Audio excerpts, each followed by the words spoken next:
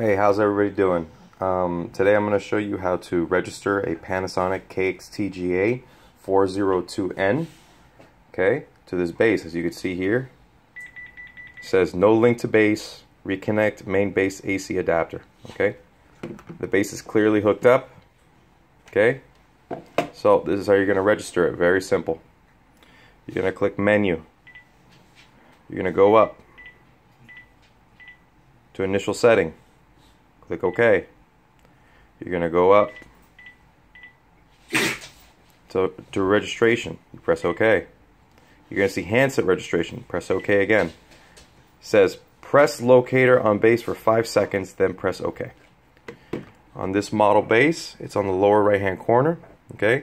Different Panasonic bases have it in different locations, but all of them have the locator button. I'm going to hold it down for 5 seconds until I hear a beep. I just heard the beep. Alright, so I'm going to go over here, press OK just like instructed. Now the phone is registered to the base. See, so I can go ahead and make calls just the way I need to. Thanks guys. If there's any other videos you want me to do as far as registration or associated with cordless telephones, just message me. Okay, thank you.